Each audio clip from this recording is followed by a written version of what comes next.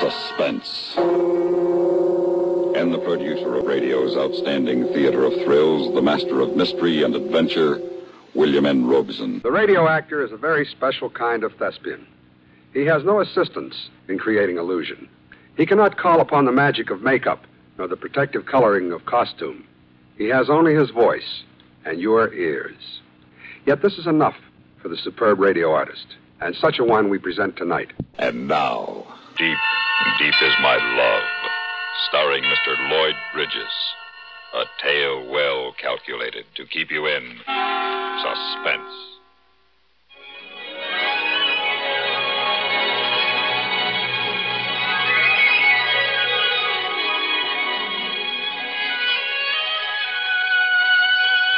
A man's got a right to be alone once in a while. It isn't too much to ask. A couple of hours of solitude and the weekends poking around the sea bottom with an air tank on your back. Joyce had me the rest of the time, waking and sleeping. Well, that was all right. She was a good kid, and I loved her. But I had made one bad mistake. I taught her to skin dive. Now she even wanted to be with me underwater. Darling? Yes, dear. Why not? Why can't I dive with you? What could I tell her? That today I had to dive alone? Return alone to the deep to see if I'd gone insane? To see if the beauty below was real or as false as the colors of a kelpfish? To see if the girl was real? No, of course she wasn't. And yet I had to go, and alone. I had to be sure.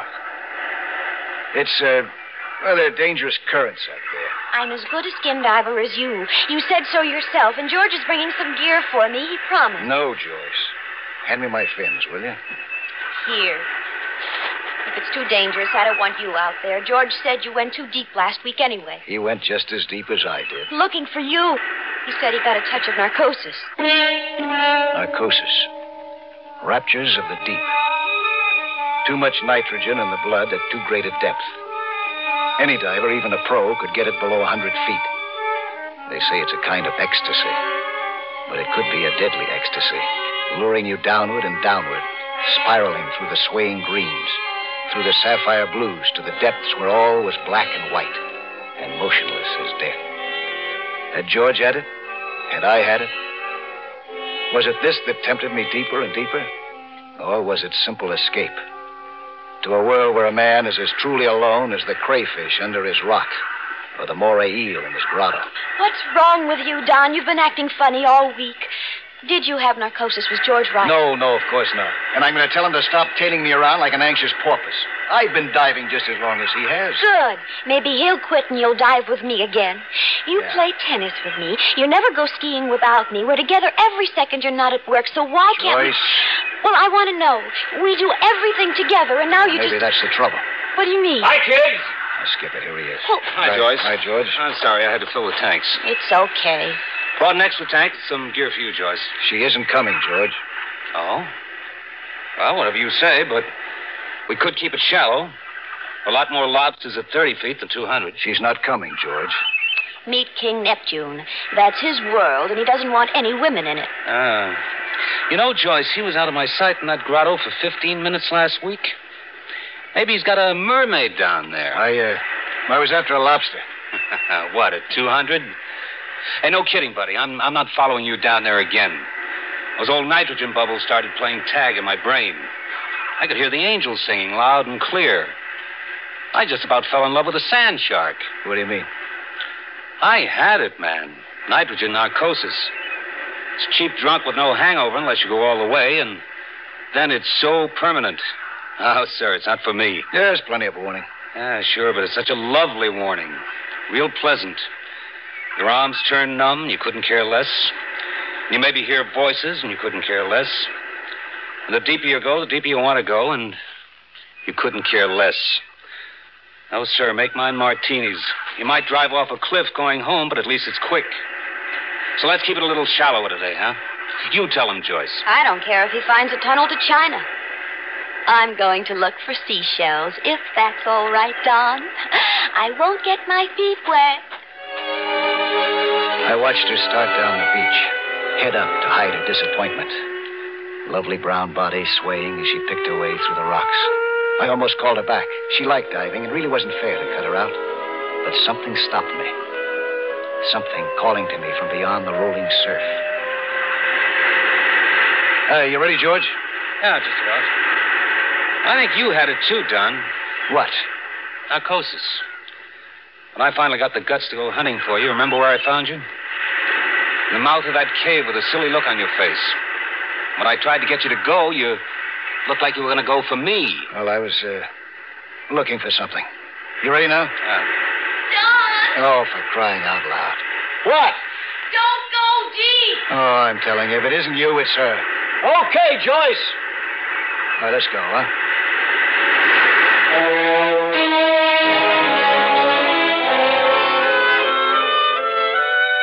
The water was warm. In snorkeling on the surface, I could see that it was clear as air below. Clear and green, with the giant kelp swaying, beckoning me down. But I pushed ahead to the hole off Point Dume, a bottomless deep astride the great circle course the gray whales take from Galita Point to the breeding grounds in Magdalena Bay. I had seen whales here, startling as moving reefs, suspended between surface and bottom, driven southward, always southward, driven by the urge to mate. I had seen black sea bass flashing downward at the sound of a boat, and great bat rays gliding deeper than I could follow. And here I had once speared a 30-pound sheep's head. I had nightmares for weeks and remorse, because he was harmless and friendly, and I'd killed him on impulse to bring him back to Joyce. He'd sounded for the deep when I hit him, trying to lose me and retreat to some dark hole to nurse his wound, as all creatures will. But the spearhead held, and I'd taken all the depth that he could find. Now he hung as a reminder in my garage. I hadn't speared a fish since. I hated lately even to drag the big bull lobsters from their holes. It was so much better just to drift along the bottom and look and wonder. Hey, Don, how far are we going? I pretended that I hadn't heard. To drift and wonder. To drift and wonder in a world of silent creatures who ignored a man as long as he made no hostile move, as long as he left them to their holes. This was a world where a man could hide through supermarkets and freeways and movies and... Hey, Don, won't this do? We were over the deep area now. I adjusted my face mask, put my mouthpiece in my mouth, and blew out what water was in my hose. Then I tested the free flow of air from my tank and dove. I was back in my underwater world again. The water caressed me as I dove down 30, 40, 50 feet, heading for a spire of rock to a castle guarding the edge of the underwater canyon of Point Dume. The water turned slowly to light blue, and the cares of the week slipped from my back. I told myself to be content with this. The other thing down there was fantasy. At the spire, I stopped to tickle a starfish, stared into the pink eyes of a golden Garibaldi until he flicked his tail at me and swam away. Joined a school of perch as they started their flight over the canyon. Then I saw it. Just like last week. I told myself that it must be a leaf of kelp far below or some golden-sided fish. But no. I caught the flash of a slim body again, girl-like, turning below, beckoning me down. Another skin diver? No, it was the girl. The girl who had danced in my mind all through the week. I shivered. There were no voices beneath the sea, not even from other divers. But we had talked before, for minutes, hours, an eternity, and she remembered my name. I shivered, fighting the urge to dive deeper. Come down, come with me. No, I better not. Come down, come with me. And the voice was gone. She was gone. I had to know. I dove into the canyon, searching for the flash of gold, catching it, losing it, while my arms turned to wings and my body to water, and everything was glorious, shimmering blue. If I could only find her, catch her, the golden girl that I remembered with the lonely, laughing eyes. Wait for me. Wait.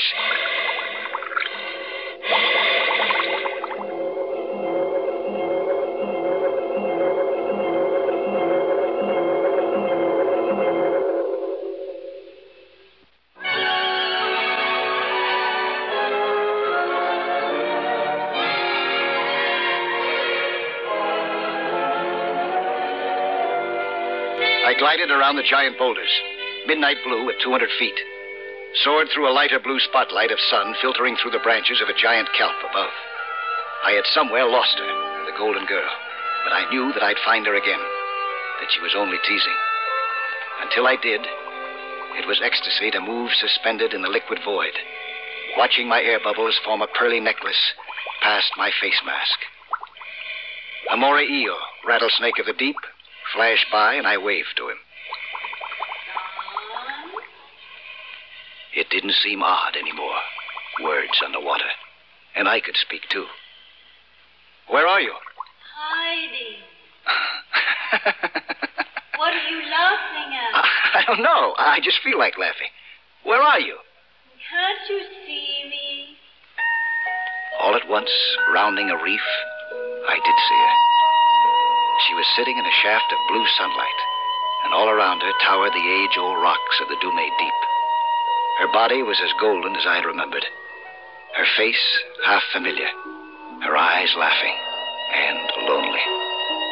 This was no thing of the deep, no mermaid of legend. This was a woman, all mankind's woman, and in her eyes was understanding of all men. And I loved her, and feared her at the same time. Who are you? Why do you stay down here? I told you, because I like it. Well, aren't you lonely? I like being alone. Yes, I do too sometimes. But it seems like I never am anymore. I know. How do you know? I know all about you. Hey, you don't have a mask. How do you breathe? I'm used to it. Where do you stay? Don't you remember? Faintly, I remembered a cave in the depths. A dark, warm place of song and peace. Yes, I think I do. Do you want to go there? No, I better not. We'll be alone there. But I've been down so long, my tank's... We'll be alone there. George will be worried. We'll be alone. And my wife. We'll be alone. Then she was swimming lazily through the boulders, and I was following her to a dimly remembered grotto. At last, we were close together in the dim, watery cave. You're alone now, Don. You're alone. I wanted suddenly to kiss her. I fumbled with my mask. If you take off your mask, you won't be able to see. You might drown. Come here. Wait. There's somebody there. What? I can hear somebody outside. We aren't alone. I peered from the grotto and saw George groping through the shadows, searching. It's my buddy. Well, he's looking for me. I don't know. What can I do? He found me here once before. You have a right to be alone. I know, but what can I do? If he comes closer, you're as strong as he is. Stronger. You mean? You know what I mean. I crouched in the cave, coiled like a moray eel, ready to strike if he peered in, blocking my light, and I tensed. He's gone. Come here. Come to me. She slid into my arms, pliant as kelp, light as water itself. Aren't you afraid? You've been down so long. No, I don't care. Wait. What's that? If he's back, I'll kill him. No, it isn't he. It isn't he. Well, who is it? It's your wife. My what? How could she be down here? They're looking for you. You've been down so long. What'll I do? Do you want to go with her? No. I want her to let me alone. Just for a little while. She won't. She's even followed you here. Oh. She'll never let you be alone. What'll I do? You know what to do. But I love her, you know. A man has a right to be alone. I'd let you alone. I backed into the cave and waited. A form moved by the entrance to the grotto, and I saw in the gloom my wife's face, frowning behind a mask, peering and worried. Oh, why can't she let me alone? She never lets you be alone. All right then. Will you let me alone? Will you let me alone?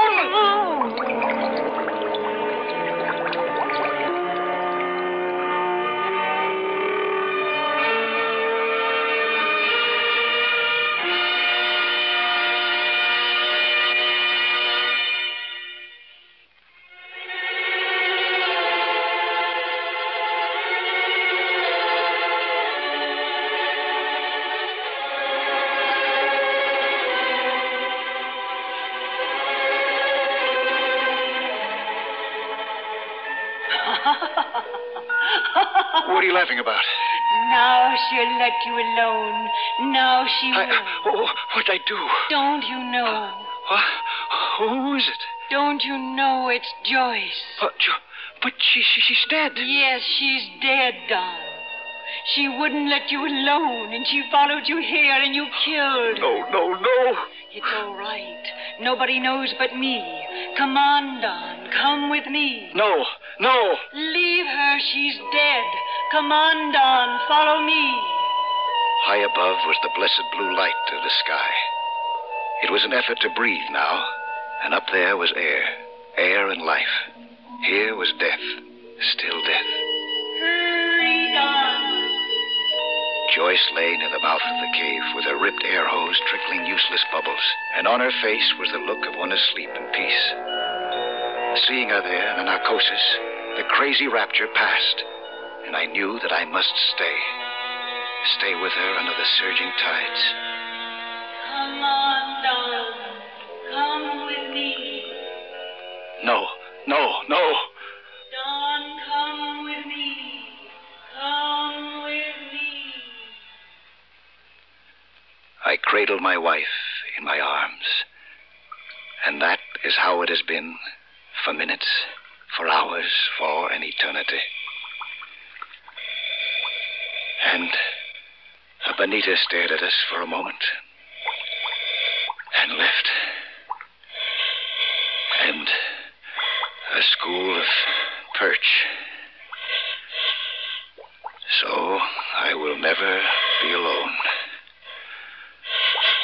Joyce will be with me always. I will never be alone.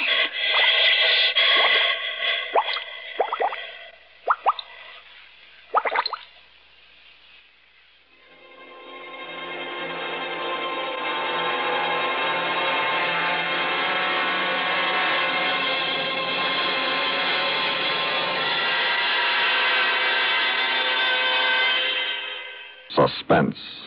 Listen. Listen again next week when we return with another tale well calculated to keep you in suspense.